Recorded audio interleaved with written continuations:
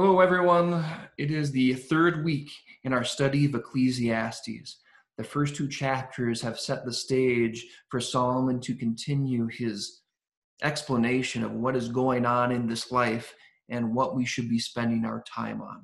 This is chapter 3 of Ecclesiastes, the meaning of life.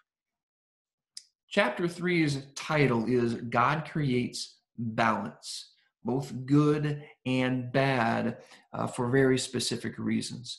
And we're going to see how that plays out in chapter 3. The main point of chapter 3 is this: try as you might, you can't avoid all pain and suffering. But rest assured, God will allow it for your good. That seems to be the prevailing thought of many people today, that they will do anything and everything to avoid pain and suffering. And we understand why. In fact, we do it ourselves.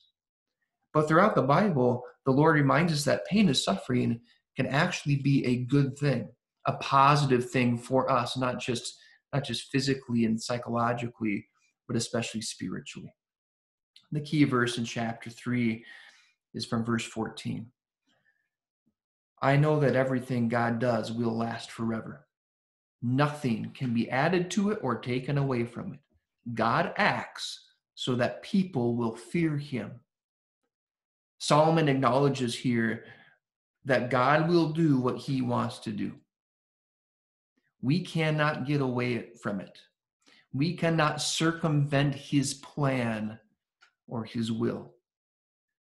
But Solomon also understands the Lord does this for our good. He does it so that people will fear him. And fear doesn't mean to be afraid of him, like cowering in terror. That's not what this word fear means in this context. Fear means to honor him, to respect him, have awe for him, and finally to trust him.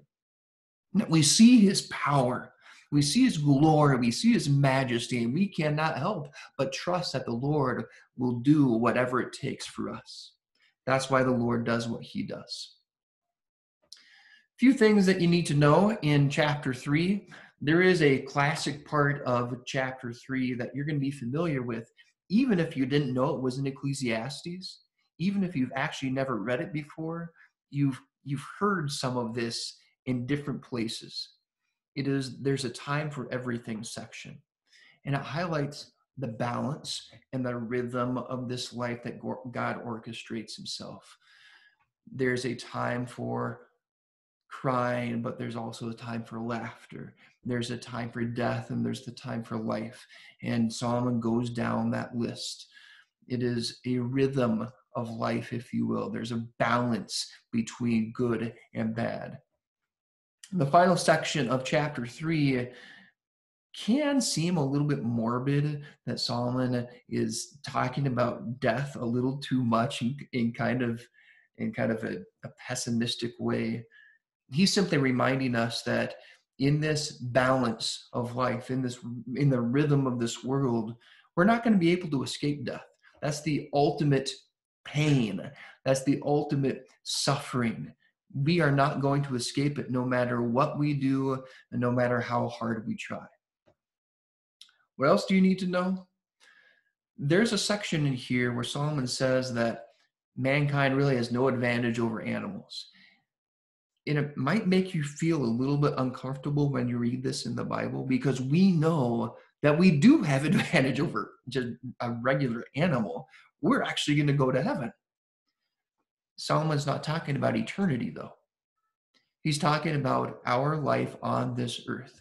Just as my body is going to decay into the ground after I die, well, so will a muskrat's body decay into the ground when it dies. That's how we have really no advantage over a muskrat, even though we are people. This is going to play a part in chapter 3 as a whole. There's a time for everything. You can't avoid pain and suffering and death. Neither can animals. But in this kind of morbid section, notice verse 13 and verse 22. He comes back to that positive theme of contentment. Make sure you highlight those passages. Put a star next to them. Remember those. This is what Solomon and the Lord through Solomon wants to remind us of over and over again. What is the meaning of life according to the 3rd chapter? It's not avoiding as much pain as you can. That should not be your goal. So it's okay if you do avoid some pain, of course. You don't want to go looking for it. But it's okay if you have some pain and suffering and turmoil and difficulty in your life. The Lord uses that for your good. And it's going to be beneficial for you to go through those things in the long run. Hope you can open up your Bibles now and you read Ecclesiastes chapter 3. And as you read it, remember this. Solomon reminds us that even though there will be times of pain and suffering, there will also be times of peace and happiness from the Lord as well. There's a balance. Sometimes it might seem out of balance. Sometimes you might feel as if you're getting more of the pain and the suffering than the peace and the happiness. But the Lord will make sure that you get what you need in this life because he is your God and you are his child. Have a good time reading Ecclesiastes chapter 3, and we will talk again next week.